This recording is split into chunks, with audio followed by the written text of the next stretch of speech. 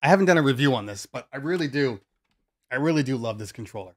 This Flex 4, I know I gave shit to the Flex 6, but this Flex 4 is really a really good entry controller. I'm actually going to buy one. Legitimately gonna buy one. I may be late to the party, but I really do like this controller.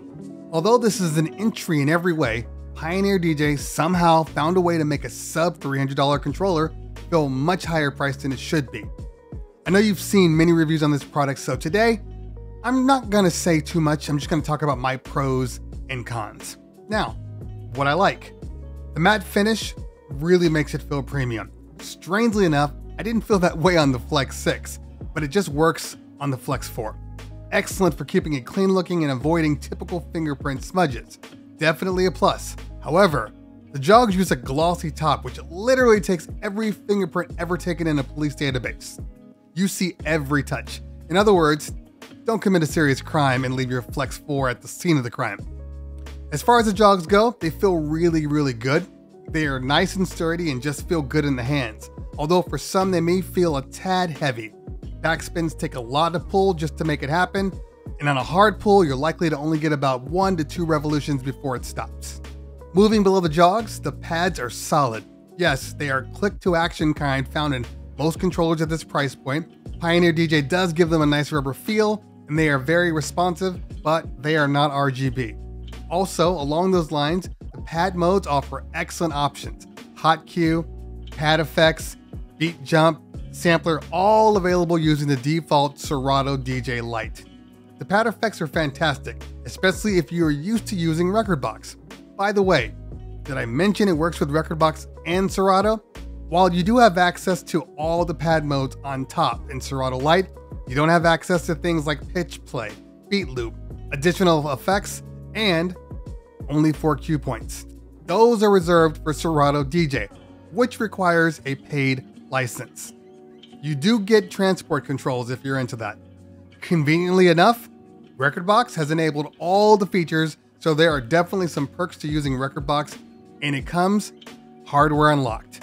+1 Rekordbox. Okay, let's head over to the mixer settings. As you'd expect, on the top we have navigation controls followed by a very extensive EQ section, trim knob, 3-band EQ, not full kill by the way, and a color effects knob. By default, you have a filter effect, but if you access Smart CFX, it actually opens up a whole new world. If you're using Rekordbox. If you're using Serato, you have only one effect.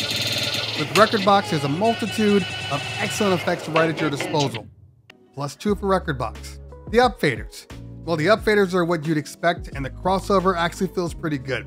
Pioneer DJ knows how to make a crossfader feel good. Tell Daddy how you want it. Speaking of crossfader, if you've ever used an S11 or Rev 7, you know one of the best features is smooth echo.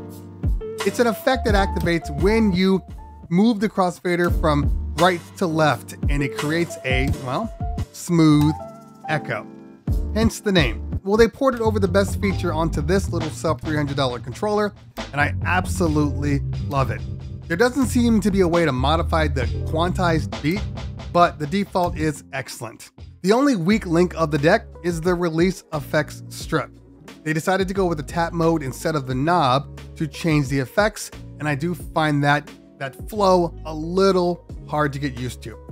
As far as Serato is concerned, the effects are kind of dedicated to just one option, and that's under the FX Select. By holding down the button, you have access to all of your effects. However, there's no easy way to get through them just using the controller. You actually have to tap all the way down. So if you have a lot of effects, this is going to seriously slow you down. Of course, you can always use the trackpad, but a knob is just a better option for this. As far as the sound is concerned, the sound is good, sporting only RCA outputs and a single microphone 1/4-inch input. Again, expected at this price point. Also 1/4-inch headphone jack on the front. But the main new feature is the use of USB-C as a power source and data source for the controller. You have 2 USBs, one for the bus power and control of the controller, and one just for power if you decide to use the upcoming Rekordbox mobile application.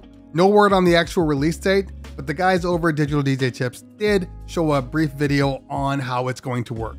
So basically, it's one of the best entry-level controllers you can buy. It does a lot, has a great form factor, travel and backup ready, works with every software, and just a good-looking device. I don't think you can go wrong with the FLX4 or the previously released Rev 1 if you were into battle style mixing and paddles, which I am very much into. All right, guys, if you found this thing useful, hit that like button. If you found it really useful, hit that subscribe button. Make sure you follow me on the Instagrams and the Twitters. Get on my Discord, because that's where we're talking about all things Cleveland Terry. Guys, girls, always a pleasure. If I don't talk to you later, we'll talk soon. Peace.